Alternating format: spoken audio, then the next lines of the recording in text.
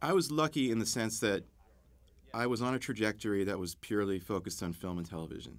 And I always wanted to be part of the movies, even as a little kid.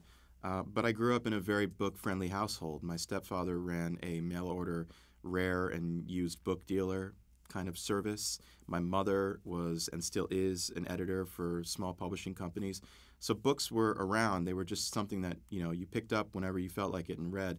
My stepfather's interest was in fantasy, horror, and science fiction. So when I was a kid, I remember we had in our little converted basement 5,000 volumes of books by people like Asimov and Heinlein and Bradbury and King and Kuntz, and all those things were just readily available, and I got really into them as a teenager, especially, but always wanted to be on that trajectory, that film trajectory, because I was in awe of the movies.